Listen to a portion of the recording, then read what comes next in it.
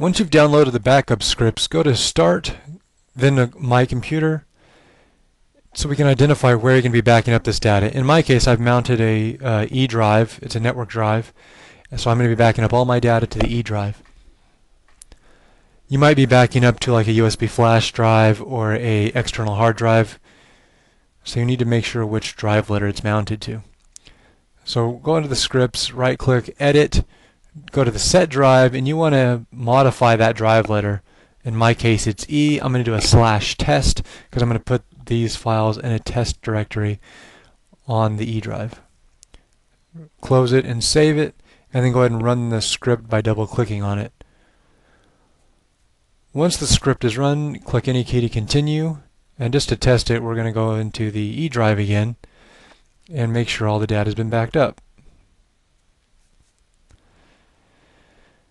Now see the test directory, and it's going to be backing up your desktop, all your My Documents. It's going to back up your email if you have any, like Outlook and Outlook Express. And that's how you quickly back up your profile. It's a very nice way to back up just the things that are on your profile.